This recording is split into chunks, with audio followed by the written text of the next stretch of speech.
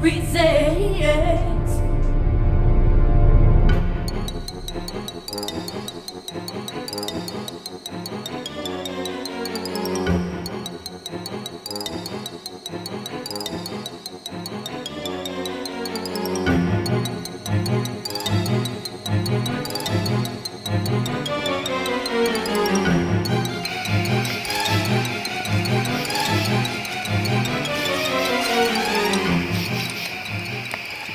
Anybody want to tell me why we're running?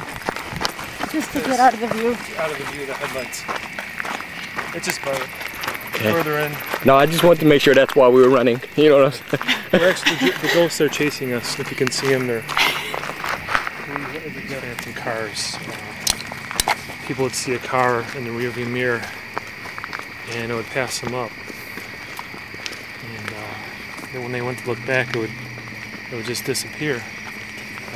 One woman actually claimed to have hit one of these phantom cars. She heard the sound of two cars colliding, you know, broken glass, metal, you know, bending and all that. She got out to inspect it, and there had been no damage done to her car.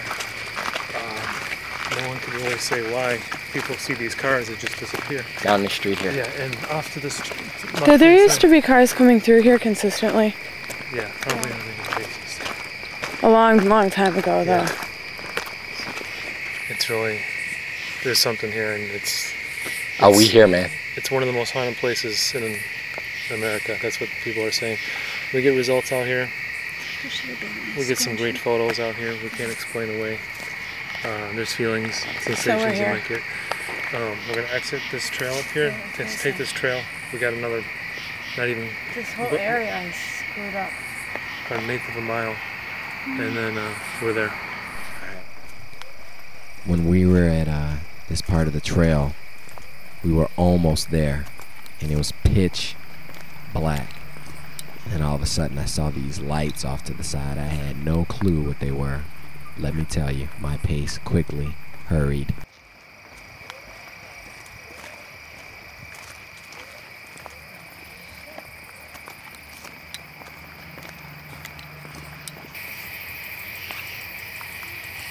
What the hell's Monty doing?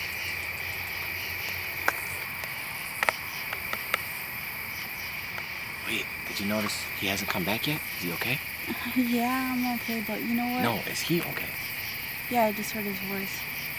But you know what's screwed up about ghost hunting with Monty? What? He does this to me when we're alone, so... Leaves you alone? Yeah. Oh no, that is not cool.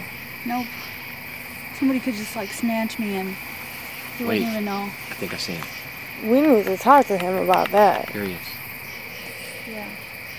Okay, I let him know. What'd you tell him? I just walked up to people and said, hey. Monty, you cannot leave this woman alone when you do this. What? No, she walks around this place by herself. That's so you leave crazy. me No, alone. nobody should walk around by themselves. No, I was just gonna go tell him real quick, babe. Okay. No, but I'm just saying. You don't think I should walk the I mean, they're with me today, but I said, well, they're like, oh no, where's Monty? And I'm like, well, try it when you're alone. I go, he leaves me alone all the time. Walks out by himself. I'll stick with you, dude. Why don't you stay with them all the way down? Am I stick with these people? I'll be good. No, they're coming. There's right.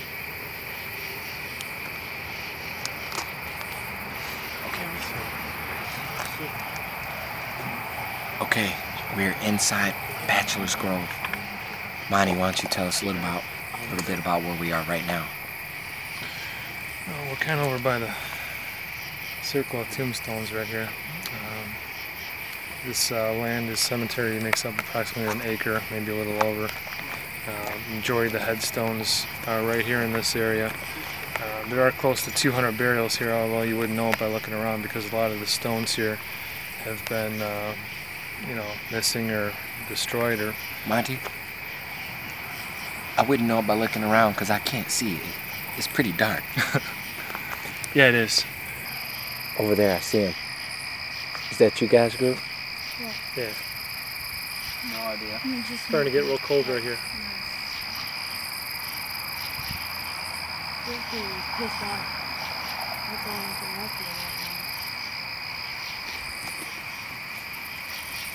Wouldn't you think it would be better without all the modern technology?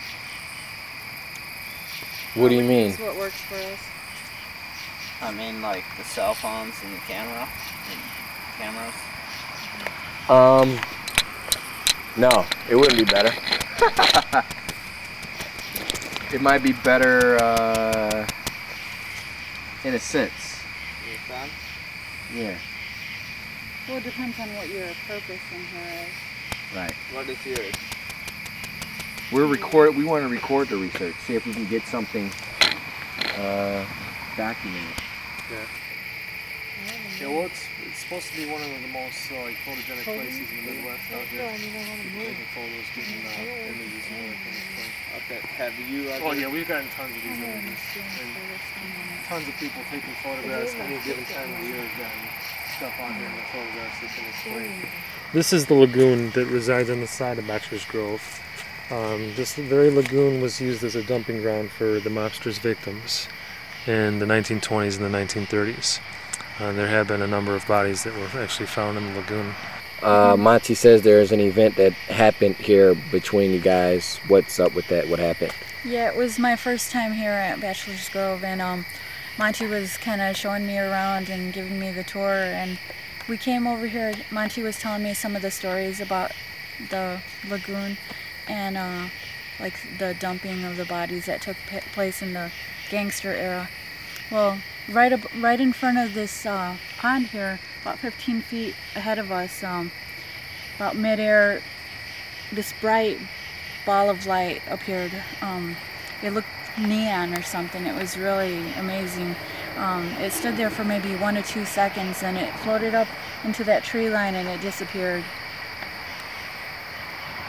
Did you jog or run out of here?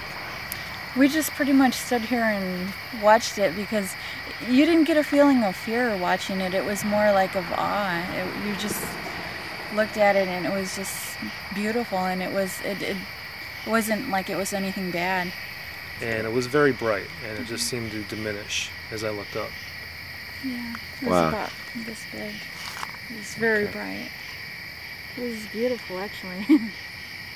And we've photographed this blue orb in other places in the cemetery.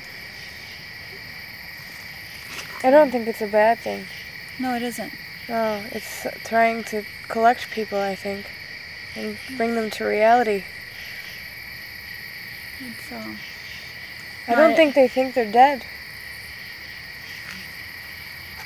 Some of them. I got my black shadow.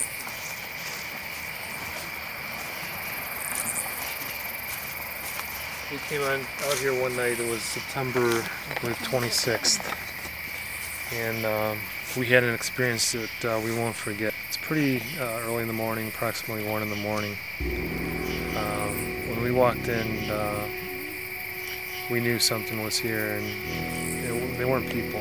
We felt a strong presence out here. I was walking with the camcorder on the trail, and I'm walking with it. I see a misty form directly in front of my path, just walk right by, and next thing you know, it's gone. Couldn't explain what it was. And Lydia, she had seen the same thing with her eyes. She had seen what appeared to be a black shadow, and from that moment on, we knew something was here, and it was actually building up to something. We began to hear noises around us, footsteps.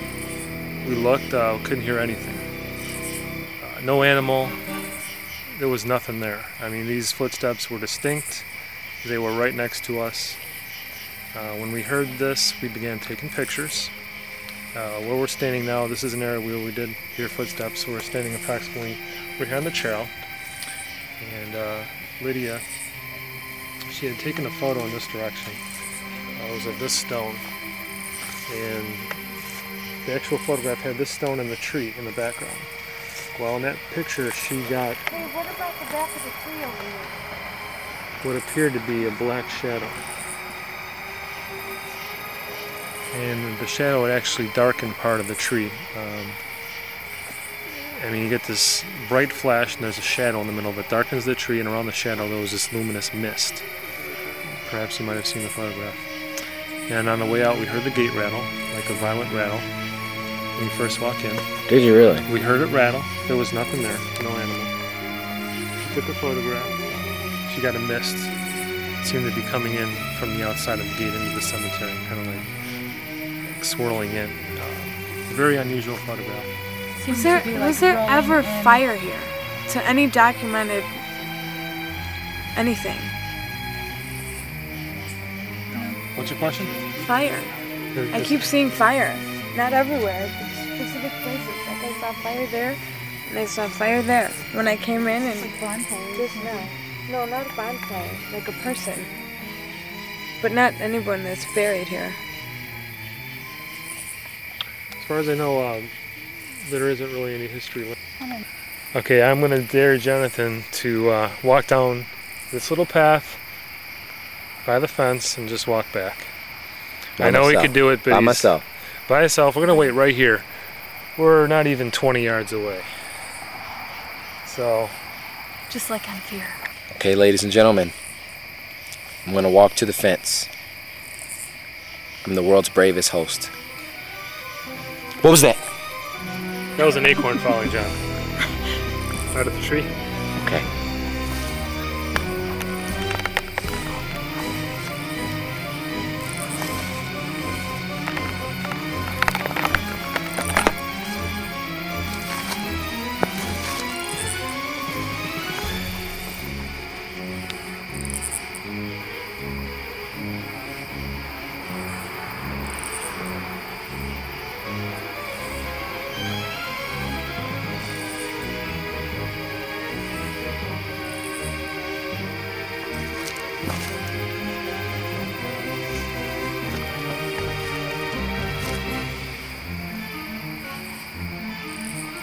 Okay, ladies and gentlemen.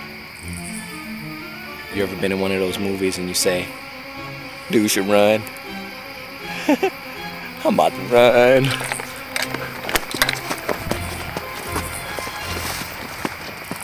Okay. I made it about 5 feet from the fence. And then my instinct took over and said, get out of there, so. Did you feel something? Was it Yeah, creepy? I felt like I should turn around. Yeah, it's creepy, man. It's real creepy.